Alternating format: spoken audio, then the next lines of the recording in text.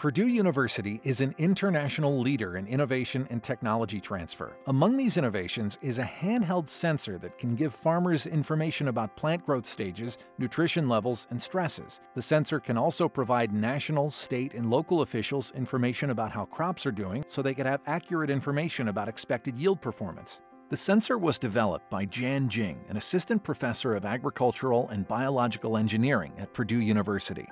So we quickly scan the plant leaf, and within a few seconds, we are able to precisely predict how much water, nitrogen, nutrition, stress level, disease, those plant physiological features. And at the same time, based on the device prediction, we can provide suggestions to farmers, such as when should I water the plants? When should I fertilize the plants? Do I need to be concerned about the insects or the disease showing up, the symptom showing up in my field?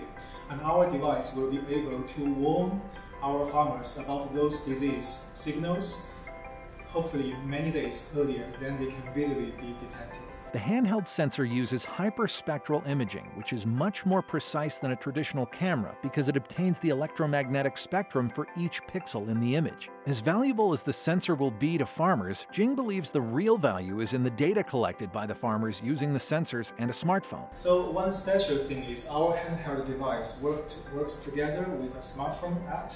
So every time if you measure the plant features, this phenotyping data is sent to our smartphone application, and this software relays this information together with the GIS, with the GPS location data and the time data to our geography information system, which is a map service we have at Purdue campus. And we can generate a heat map of how much the nitrogen map, the water map, the stress map of our whole Indiana state agriculture production, so we can vividly watch the real-time progress of our agriculture crop plants growing conditions every day. Jing's team in agricultural and biological engineering has used the sensors on a robotic arm in a Purdue greenhouse to fully scan a leaf. The system uses machine vision technology to locate the targeted leaf, and the robotic arm finishes the scanning process within 5 seconds. The team also is implementing this idea into the farm field environment. The robot system may look like a spider transformer. It travels between crop rows with each leg equipped with a sensor, waving and scanning leaves in the field with a very high speed. Jing expects the prototype to be functioning during the 2019 growing season.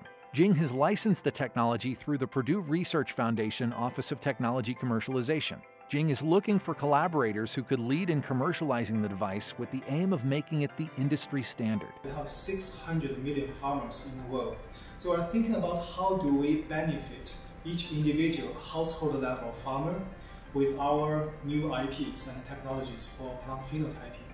So we think the handheld device is a very good bridge to connect our advanced high-end technology with individual household farmers level, so that they can afford this kind of small handheld device but still benefit. To find more information about this and other Purdue technologies, visit prf.org/OTC.